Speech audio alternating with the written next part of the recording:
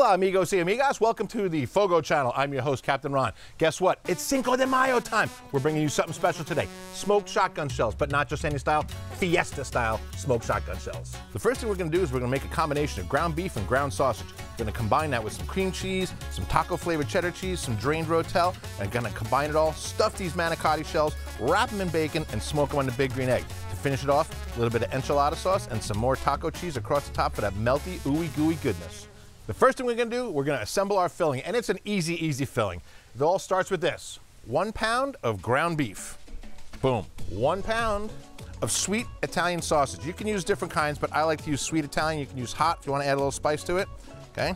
I got 1/2 of a block of cream cheese. Now this is softened. This has been sitting out all morning. If you got cold cream cheese, throw it in the microwave for 30 seconds or so and soften up. But yeah, softened cream cheese.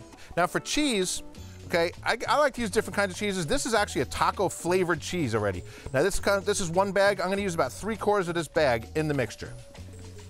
We gotta save a little for later. And lastly, we've got a taco seasoning packet. Now I know they've got different cooking directions on here and all like that, but we're just gonna add it right in here. You don't have to add the water. If you don't want it quite so strong flavored, add a little less. It's up to you. Have fun with it. Be loco. The last thing we're gonna put in our mixture is this can of rotel. I'm gonna give you a pro tip. Everybody pay attention, because I did this a couple weeks ago and people lost their minds and gave me a comment. Everybody probably uses their can opener like this, right? No, that's not how it was designed. It's designed to be used sideways like this, okay? You put it like this, clip it, and then simply turn. Now what happens is that as you do this, okay, it takes the top off, and you know what you don't have now? No sharp edges, okay? You got your can open, everything here. Now, we're just gonna go ahead and drain this. You wanna kind of push down and get as much of the juice out as possible. We don't want all those juices. We just want the good vegetables. As you can see, like I said, it's all diced tomatoes and green chilies in here. It's got a beautiful flavor. This is gonna add our really, kind of our, I don't wanna say Mexican flavoring, but that specific flavoring to it. So we're gonna add this into our mixture here. See, look at all that juice that drained out of there. Okay, we don't want that. Now what we're gonna do is just kind of fold this into itself. Yeah, now it's gonna combine it all beautifully too. Just keep folding it inside of itself. You'll see, like here, you see big white spots. You don't want that. You wanna make sure it's all blended beautifully, or excelente. All right, but here, now that's looking pretty good. We look like we're pretty well mixed up. Everything's pretty well combined. Now, if you can find manicotti shells, okay, this is what you're looking for. They come just like this. They're fluted. They're tubes of pasta. This is what they look like. You can see why they call them shotgun shells. If you've ever seen one get shot out of a shotgun, that looks exactly like that. They're a hard pasta. A lot of people like to parboil them, okay, get them softened up a little bit first. What's gonna happen is all the fats from the sausage and the beef and the liquids, when this cooks and the bacon on the outside, is actually gonna soften the shells, but you gotta make sure that it's fully covered. Fully covered. If not, parboil them a little bit. Now, when it comes to stuffing, there's a lot of different ways to do it. Okay, here's one. You just take a handful of it, put it kind of in the palm of your hand, and just sort of keep stuffing it like this. Keep pushing it down into your palm of your hand, okay? This is kind of, really, this is the way that I find the best to do it. A lot of people do it different ways. I'm gonna show you another way in just a minute, but let's get one done. What you don't wanna do in this situation is start on one end and then go, oh, I gotta get the other side, and go here. Nope. What'll happen is you'll get a little air pocket in here. You don't want air in the middle, right? You wanna eat this thing, you want meat and cheese all the way through. So if you wanna help it along, stick your finger in there and kind of do that, but you're just forcing it up in there. Keep doing it until it starts coming out the other end. Didn't sound right. And now it's starting to pop out the other end, okay? You can see here.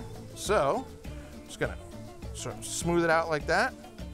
And there we go. That is one stuffed shotgun shell. Now I wanna show you another method. It's the piping bag method. A lot of people say this is easier. I don't know. I've never had the greatest luck with it. What you do is you get it all into the bag, get all the air out, and push it down into a corner. Take your kitchen scissors, cut the little corner off the bag, just like that, and we're gonna pipe this mixture down into our manicotti shells. So, take one like this, hold this like this, and simply squeeze. Again, we've got a perfectly stuffed shotgun shell. Personally, I find it a lot easier the way I do it the first way. Just take it and just keep stuffing it in there. So that's how I'm gonna continue to do it. If you wanna use the piping bag method, now you know both ways to do it. There is the last one. All right, got a whole tray full of them here. Look how beautiful they are. But there's one more step to do. Just when you thought the flavor explosion was already done, no sir, and no ma'am. We're gonna kick it up. Bacon, because bacon makes everything better. All right, we're gonna wrap each one in bacon. Make sure that you're starting at the very edge, and you wanna make sure every single square inch of shell is covered here. All right, because what happens is that if it's not covered like that, I got two pieces going here. If it's not covered 100%, you're gonna have hard spots on your shells. Nobody, and I do mean nobody, wants hard spots on the shells. And there we have it, the final one, all wrapped in bacon, okay? All set. There's only one thing left to do now. We want to let these set up for a while we light the grill. It's going to take a little while. So I'm going to take these, you know where I'm off to now? My favorite part, to the refrigerator. Let's talk about our grill setup for a minute. While those are basking in the refrigerator softening up, let's talk about what we're going to do here. Okay, you can do these on any kind of grill or smoker. For the big green egg, we're going to use an indirect setup. We're going to have our convector in here. I got the convector basket in here along with the top grate. So it's going to sit right in there.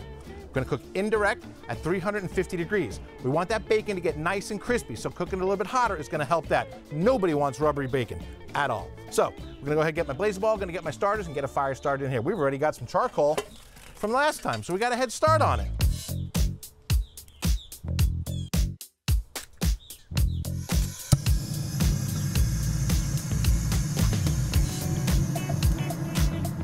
All right, blaze ball's burning, we got fire starters going. I happen to have an open bag from last time I cooked. It's still good, obviously. So I had some charcoal in there, but I want to add a little more. I want to make sure that we have enough. I'm going to use the black bag because we're going for a shorter smoke. This is only about an hour, hour and a half. We're not actually smoking, we're just cooking indirect. So I'm just going to fill it with the rest of this bag.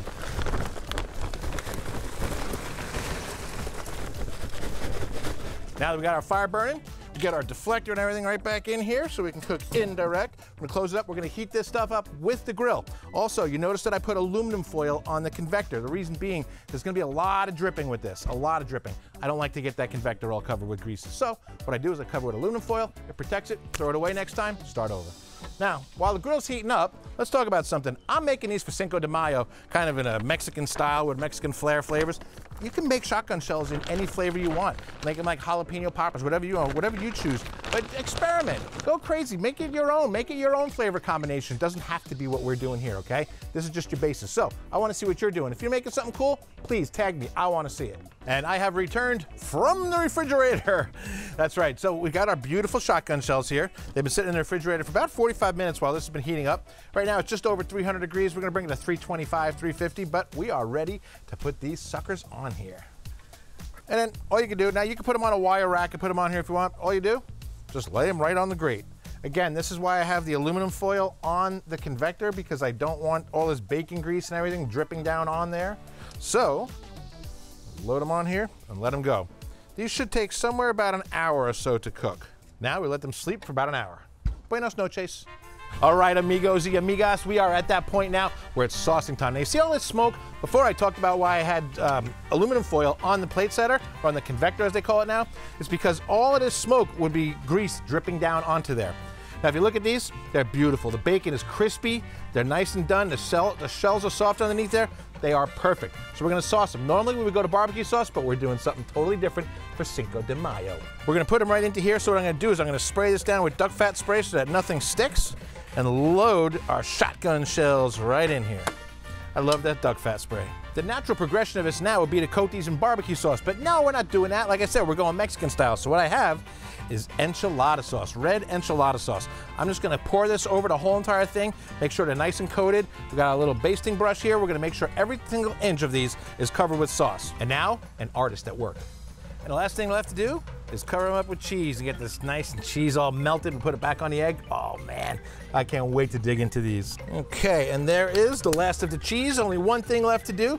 Put it back on the egg to get this cheese melted up. So what I did is I cranked open the vents so we get the heat going good, probably 350, 400 degrees. It's gonna roll. We're gonna get that cheese nice and melted, nice and brown, so it's gonna be delicious. Now I'm gonna have a little special topping to put right across the top of it, and we are going to feast like champions. We're gonna pull these off. These have been about 20 minutes. That was the fastest 20 minutes of your life, wasn't it? Oh yeah, look at that. Beautiful. Cheese is all melted, even beginning to brown and bubble on top. That sauce, nice and bubbly and thickened up.